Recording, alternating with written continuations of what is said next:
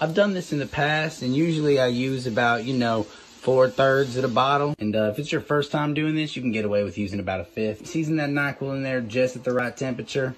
You're gonna wanna let it sit there and sizzle for about, 5 to 30 minutes. Make sure you're constantly flipping over the chicken. You don't wanna give one side more attention than the other. Oh, sometimes the steam really makes you sleepy.